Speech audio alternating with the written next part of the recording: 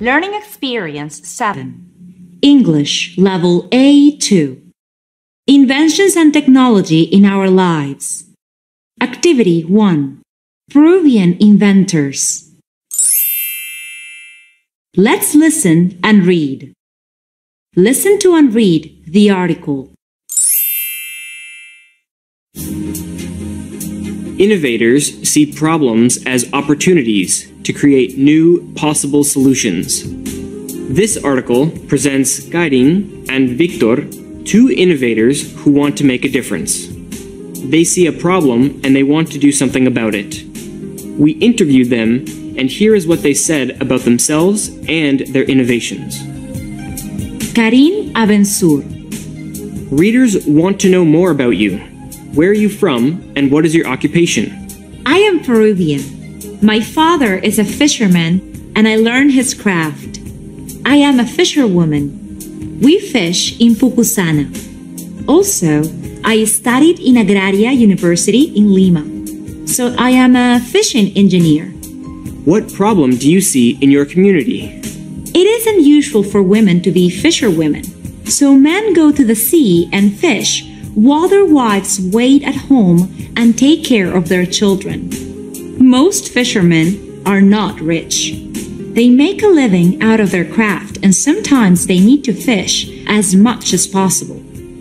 At my university, I learned that fish need time to grow. You described two problems: women who do not fish and uncontrolled fishing. How do you solve these two problems? I created fishing nets that do not trap small fish, and I demonstrated this net to the fishermen in Pucusana. The small fish are able to live, grow bigger, and spawn more fish. So now we do responsible fishing. Also, I decided to start a business called Karin Eco Fish. I employ the women of the area to clean and slice the fish I catch. As a result, the fish are fresh and ready to cook. We can't charge more for the fish that are prepared this way. What is your dream? I would like to start an association of Peruvian fisherwomen. Victor Barraza. Victor, what can you tell us about yourself? I am a Peruvian architect. I live in Lima, but I am from Tingo Maria. I usually visit my parents in Tingo Maria, and I love going out into the fields around Tingo Maria. It is a beautiful place. What problem do you see in your community? In this time of the pandemic, people want to avoid using public transportation. So a lot of people are riding their bikes as everyday transportation. I really wanted a bike, but it was too expensive. How did you solve that problem? As an architect, I researched information about bamboo. Bamboo grows all over Peru. To me, it is like giant grass. In one of my visits to my parents in Tingo Maria, I made a bike for myself.